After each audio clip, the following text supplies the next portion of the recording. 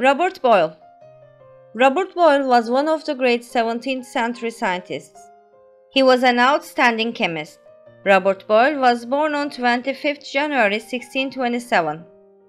Robert was the seventh son of Richard Boyle, the first Earl of Cork, and his wife Catherine, who died in 1630. In 1635, when he was only 8 years old, Boyle was sent to Eton. He studied there until 1638. In 1639, Boyle was sent to Europe. He traveled in France, Switzerland, and Italy. In 1644, Robert Boyle returned to England. At first, he stayed in London, but in 1645 he moved to Stalridge in Dorset. As a young man, Boyle was studious and enjoyed reading, but in 1649 he became interested in science. Boyle began carrying out experiments in a laboratory in his home. About 1650, Robert Boyle became interested in biblical languages such as Hebrew and Greek. In 1654 to 1656, Boyle lived in Ireland. Then about 1656, he moved to Oxford, where many learned men were interested in science, or natural philosophy as it was called. Robert Boyle continued with his experiments. In the late 1650s, he experimented with air, and in 1660, he was a founding member of the Royal Society.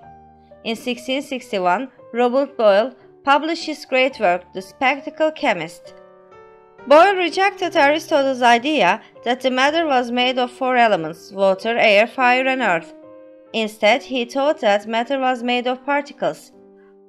However, Boyle did not realize there are different kinds of particles.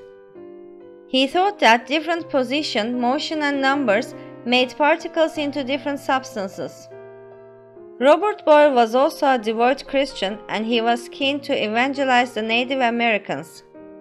In 1662, he became governor of the Company for the propagation of the gospel in New England. In 1668, Robert Boyle moved to London. He lived in a house in Pall Mall with his sister. He continued to do experiments in a laboratory in the house.